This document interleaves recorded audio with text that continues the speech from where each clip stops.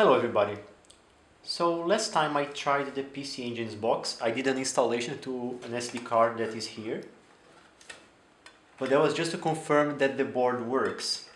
So the final setup is going to involve a Wi-Fi card that hasn't arrived yet and mSATA for storage with 32 gigs, so I can also use to store log files. So let's get to it. First thing is to open the case. It's metal and it's a bit of a brute force process.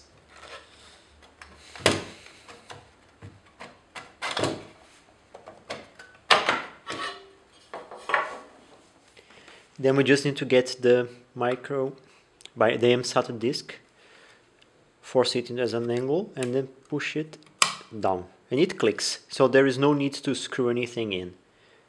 I just see that there are, these levers on all slots, not levers, the clips. So the card should stay in place without any extra tooling, which is great. Now that everything is connected and in place, we can open PuTTY. Connect to the serial port. It's USB 0, 15. Okay, and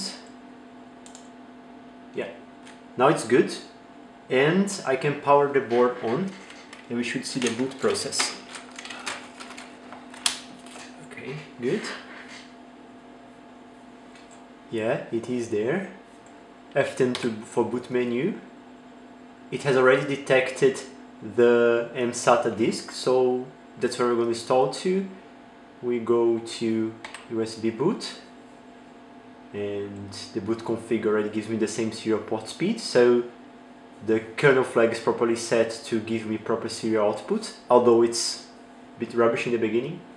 Instructions previously told me that I should disconnect and use a different speed, but as I can see, it uses the same speed as the motherboard BIOS, so maybe it's a change to pfSense installer.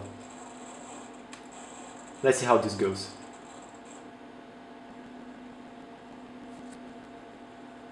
Okay, any terminal type because it always gets screwed anyway.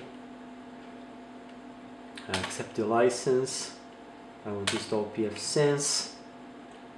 Default key map. UFS is fine.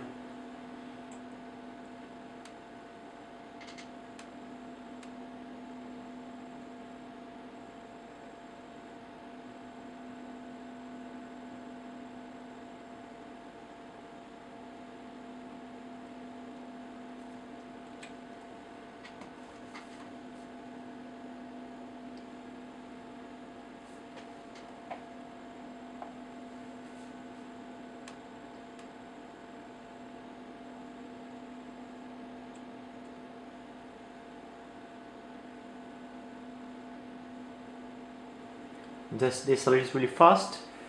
The installation has finished. I don't want to do any final modifications. And I can reboot. And let's see, once I come with the, let's see if I can already remove the USB. Okay, BIOS.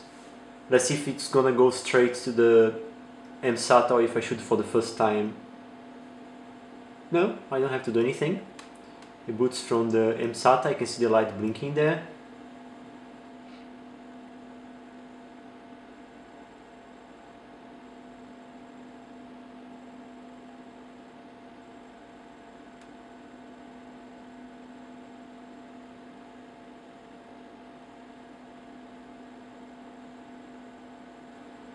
Boots faster than the SD card for sure.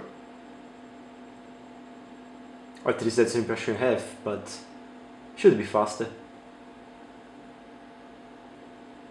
It should beep soon.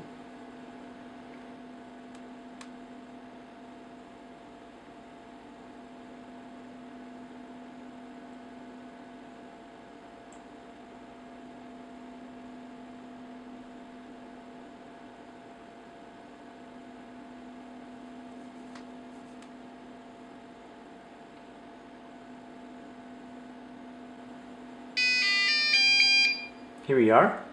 It's all good. So what I do now is just turn it off, 6 to halt, yes to confirm,